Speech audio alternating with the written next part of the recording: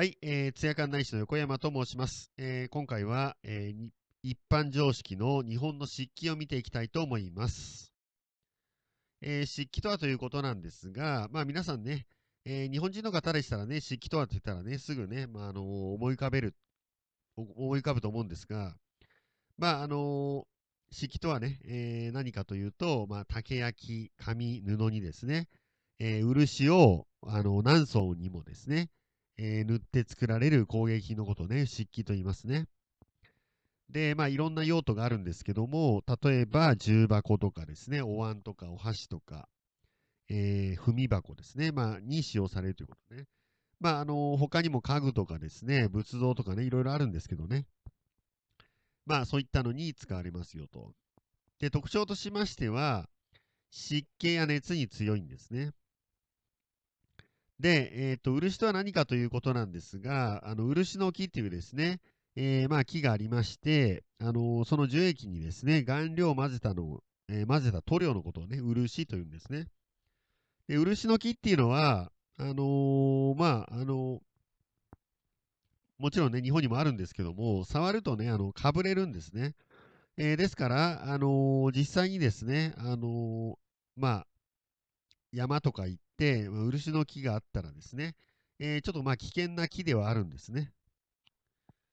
で、漆はですね、今はですね、ほとんどもう輸入に頼ってまして、もちろん国産はあるんですが、中国産がね、ほとんどですね。で、漆器はですね、黒や赤が一般的ということでね、これもいいですね。実際漆器ってね、黒や赤多いですよね。で、日本最古の漆工芸品ということで、法隆寺のですね、玉虫の厨子っていうね、のがありますよね。厨子がありますけども、あれがね、一応漆の工芸品というふうに言われてますね。玉虫の厨子というのはね、日本史ですとね、飛鳥時代、飛鳥文化でね、出てくるものですね。玉虫のですね、虫の羽がね、こう貼り付けてあるものですね。次にですね、漆器の装飾技法について見ていきたいと思います。漆器の装飾技法ね、いくつかあるんですけども、まず蒔絵ですね。蒔絵は有名ですよね。塗った漆が乾かないうちに、金粉や銀粉、色粉などを散らして、漆器の表面に付着させて、漆を固めてから研ぎ出す方法ということでね、え蒔絵という技法がありますよと。で、次、螺鈿ですよね。螺鈿というのは、貝殻の内側のですね、真珠のような光沢部分を薄く加工してですね、文様の形に切り取り、漆器の表面にね、貼り付けたり、はめ込んだりする技法ということでね。簡単に言うとですね、貝殻ですね。貝殻をくっつけるわけですね。次に、沈金というのがありまして、文様を線刻、刻んでですね、そこに、金をすり込むんですね。そういった技法のことをね、沈金と言いますね。次にですね、主な漆器の産地ですね、を見ていきたいと思います。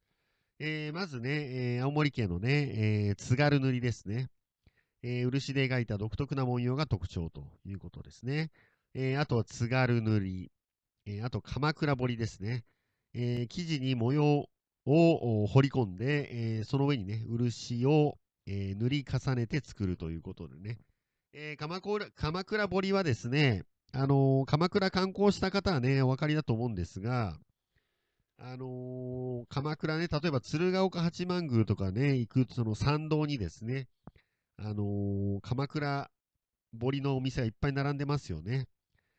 お盆とかですね、本当にいろんなね、お箸とかいろんなものがあるんですけども、鎌倉彫というですね、あれもね、漆器の一種なんですよね。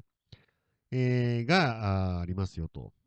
次、木曽漆器ですね。木曽というのは、長野県の木曽のね、基礎漆器というのがあるんですが、1998年に長野オリンピックがね、開催されましたけども、その時にね、授与されたそのメダルがですね、基礎漆器の技法を使ったメダルなんですね。ということでね、特徴的な、メダルでしたよと。次、輪島塗ですね。輪島というのは石川県のね、能登半島にあるところですけども、丈夫さで有名と。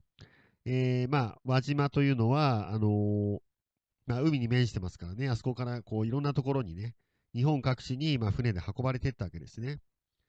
日本を代表するね、漆漆器の一つですよね。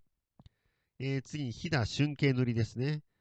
特徴としましては、美しい琥珀色と自然の木目ということでね。木がたくさん取れるところですから、飛騨地方ですからね、木目を生かしてるわけですね。